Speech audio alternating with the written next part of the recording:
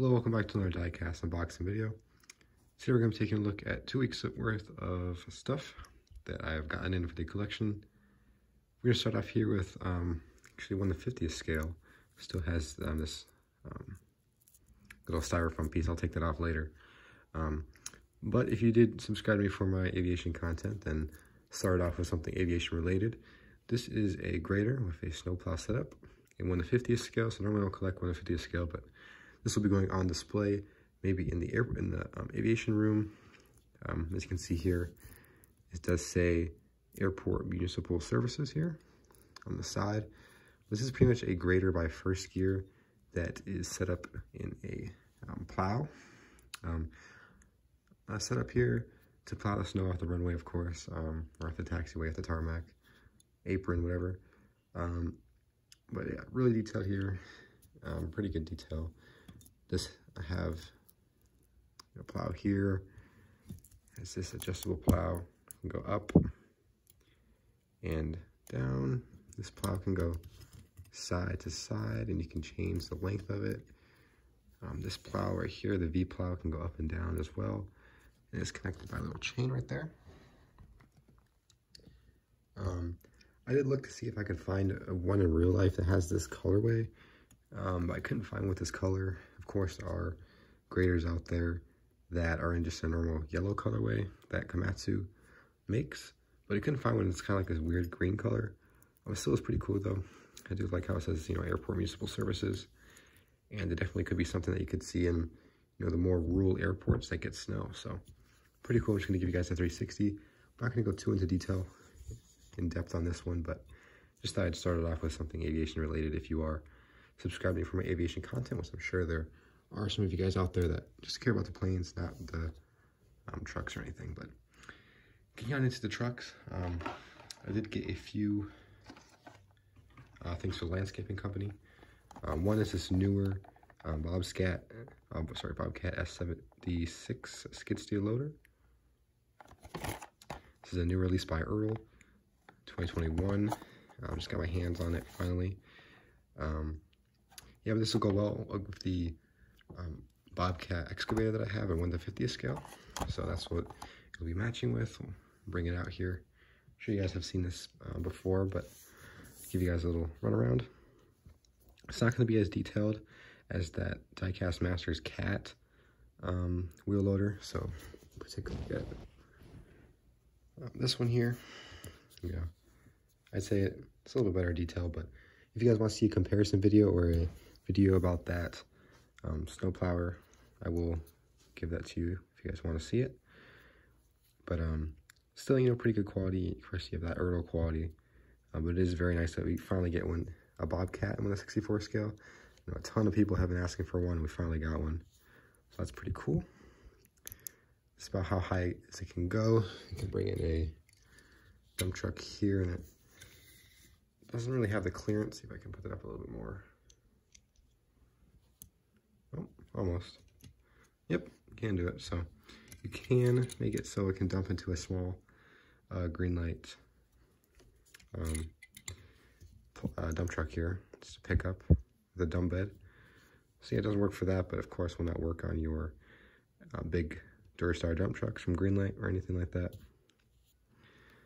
But yeah, pretty good detail in here. And yeah, it's cool. Definitely got to add to the collection. We'll show you guys it next to the excavator a little bit later.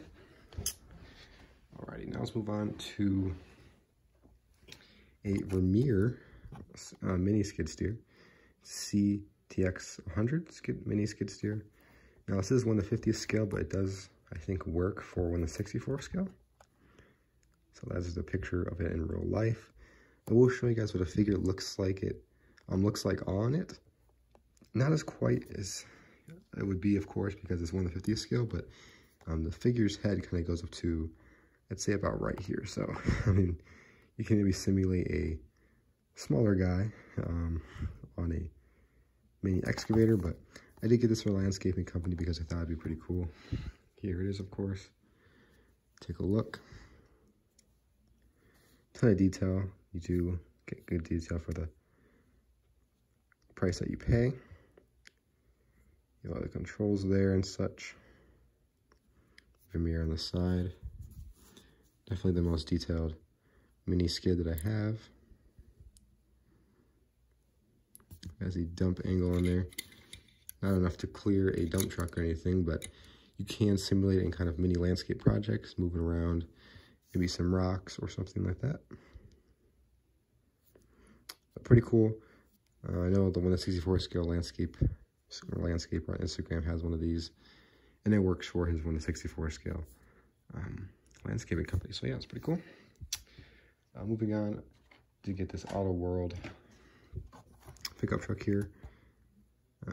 Limited to 10,000. I think my first Auto World in my collection, so don't have much Auto World, mainly because they just don't make stuff that I'm really interested in. But this one's actually really nice. I didn't expect it to come out this nice, but I did add a light on top of there, by the way. It can come off, don't worry. This is just a nice red dump truck. It's going to be the boss's truck here. Can nice put a plow on it. The tailgate does fold down, which is a cool feature. Also, the hood does open as well. Reeling the engine inside. We'll be keeping that closed though. But yeah, really detailed. Do like the red color, of course, and I think it looks really good. So yeah, this is gonna be the boss's truck. I'll kind of show you guys how it's set up in the diagram a little bit later. But definitely very cool here, and I'm definitely glad I snagged that up. Now we're going on to a first gear truck. Actually forgot the trailer, so I'm gonna get that real quick.